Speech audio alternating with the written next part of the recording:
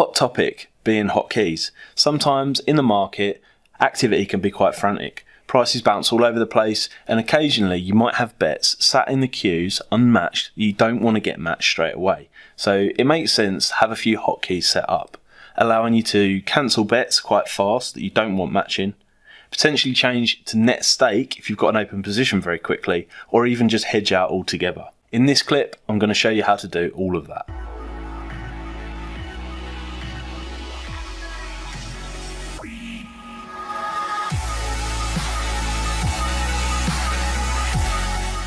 Hotkeys have been available inside the Geeks Toy for a very long time now, and it's a great function to use. In fact, I've used it from almost the day dot. So in this clip, I'm going to cover three main things. First of all, what are the hotkeys and how do they work? How you can actually change your own personal hotkeys and personalize them for your own particular setup. And then finally, how I use them and how you can use them too. So to start off with, what are hotkeys? Well, they're just keys that allow you to make an action very quickly under one key. It's like a shortcut. So you can see that the ladders aren't particularly center here. If I just tap one key, bang, there they are, all in the middle. And that can be a good way of visualizing which runners are moving on the ladder interface. So to change the hotkeys, we need to go up to the top of the Market Navigator here, right click on it and go Show Hide, and there's Shortcut Key Manager, the third one down. Tap that there. That's obviously opened up behind the ladder interface, so we'll minimize that for now. And I'll take you through this quick interface. Now, on the ladder, it's showing you different odds controls you've got there. You can see from the drop down, you can restore the defaults and you can change which keys are assigned to which function. And it talks you through many different functions here. To be quite honest with you, for what I do, pre-race in the markets, you're not going to need to change many of them. I personally actually advise using like a gaming pad. That's something I've used for a very long time too.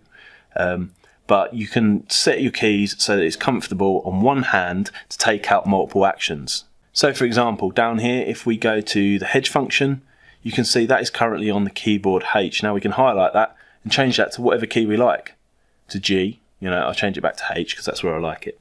But you've got lots of different ones there. So you can change to default stake. You can decrease your stakes, obviously going down. You can increase your stakes.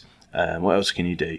You can change to liability staking, you can select your net stake, you can cancel bets, you can cancel all back bets, cancel all bets altogether, cancel all lay bets, center the ladders as I've just shown you on the screen there. You can literally do anything, but the key thing here is you can do it fast on one hand inside an erratic situation. So you can see there, it's really quite easy how you would change those keys, what they're actually for, and then you don't need to update anything else. Once you've changed it in here, that is actually saved. Although if you want to save it under your particular profile, I would recommend you go to Save Profile and then choose which profile you want to save that under.